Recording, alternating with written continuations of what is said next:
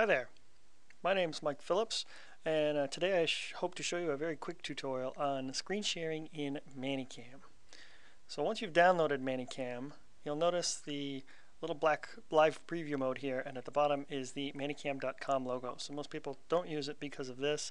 There's actually a very quick and easy way to shut that off. If you go into Effects and then up to Text over Video, down here at the bottom there is a Show ManyCam logo. If you uncheck that, it will disappear even though it warns you. So it's gone and you won't see it in your live view on your side, and you won't see it on the Hangout window on the other side. So the next thing you're going to want to do is to load your capture application. In my case, I'm using Sequence Generator Pro, and I have a little sample image loaded here. Once you've done that, toggle back to ManyCam and then go to your Sources window. In Sources, choose Desktop, and then this little icon here with the mouse cursor on it allows you to set a custom area. So when you click that and then move your ManyCam window out of the way, well, this is tricky on my screen resolution here, but right about here is where I want my screen share application window. So let's do this the better way here. Grab the ManyCam window and move it as far away as you can so that you can sort of see the window underneath it. Now go ahead and click the Custom Capture Application area again, and then set one corner for where you want it. I see a nice dark area here for my capture application. Grab the other corner and drag it down.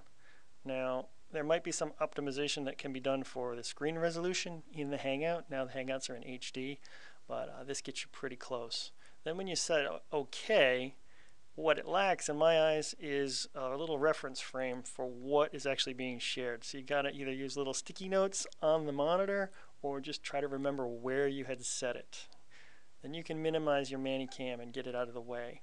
ManyCam will show as a source in the Hangout windows or in any other capture application. And what you'll see though is if you have enough screen real estate, you'll see the live preview mode here. And as I move it out of the way, you see the window I want to share behind it. So that you could see in the video, I reduced my resolution down, but normally it would be a lot more, and you'll have some screen real estate to kind of panel things around.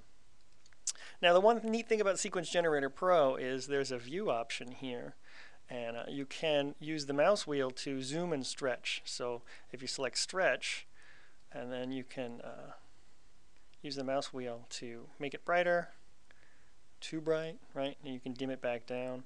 And these are all things that you see in the live view in the Hangout or in your sharing application. And then you can toggle to zoom. You say, oh, let's look at these cool little dark dust lanes here.